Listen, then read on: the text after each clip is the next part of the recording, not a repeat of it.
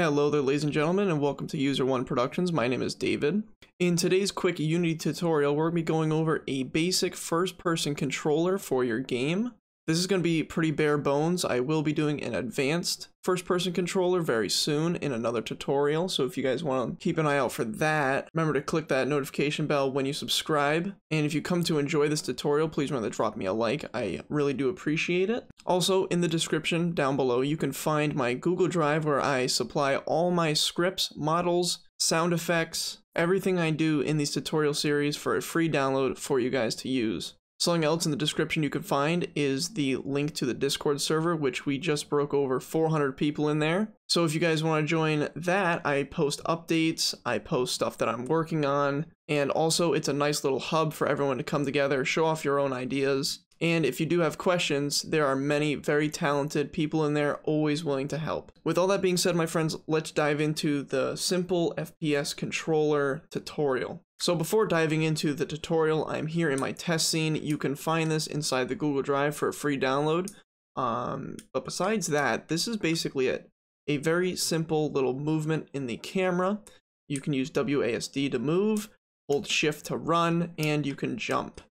That is going to be the basics of today's tutorial. So the reason I'm actually making this is because a huge disappointment to many that Unity actually got rid of their starter assets, which I use in a lot of my tutorials. And I've been getting a ton of questions on how to actually make a first-person character and how to make him move and all the systems that go with him. So what I'm going to do is actually open a new scene. So all I have in this scene at the moment is a light source.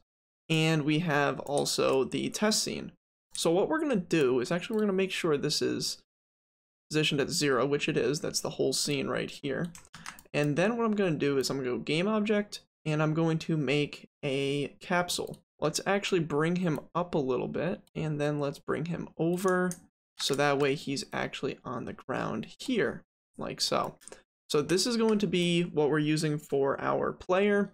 What I'm going to do is actually rename him to player, and then I'm going to right click him and add a camera. We need to make sure the camera is going to be a little bit taller than him, like so. Right about there looks right. And personally, what I like to do with the camera is I like to change the FOV to 80, which is a pretty good starting FOV for most modern video games. We're also going to change the clipping planes down to 0.01, so that way we don't have any weird clipping when we walk towards walls or if we're holding an object or something like that. Next, what we're going to do is you guys can either copy the code as I go over it, or you guys can download it from the Google Drive in the description down below. We're going to be taking a look at the simple FPS, and I have tags or notes on the side of everything that the script is actually doing. I'm just going to go over it very basically.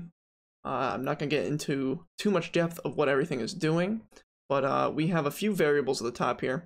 We have a walk speed, run speed, and jump force.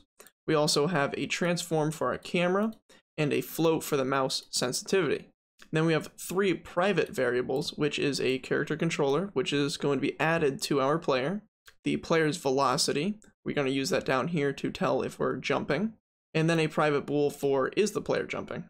In our start function, so the start function happens on the first frame the game is started, we want the controller to equal our character controller.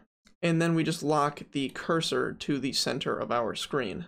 Coming up in the update function, which happens every single frame the game is running, we want that to happen in the update because every single frame you might be pressing a different input, and we want those inputs to line up with what we're doing in the game. So right here we have a float move speed. This is just going to be telling if we are pressing down the left shift, which is going to be the run. If we are, he's running. If not, we are walking. And then our movement, WASD, is our vertical and horizontal axes, which we have referenced here so we can tell if we're moving up, down, left, right, diagonally. And then a vector 3 for grabbing its new position, and then just moving through the character controller. We have a very basic jumping system right here, which is just saying if the player is grounded and he presses down the jump button, then he's going to be pushed upwards using gravity. Then, once the player hits that specific point, so say our jump force is 10, he's only going to be able to jump so high before gravity actually kicks in and brings him back down. Then we have the controller for the camera here, which is just when we're moving our mouse to look around, and we want to make sure we're rotating the transform accordingly. So if you're pressing W and looking left and right, it's still going to remain going straight.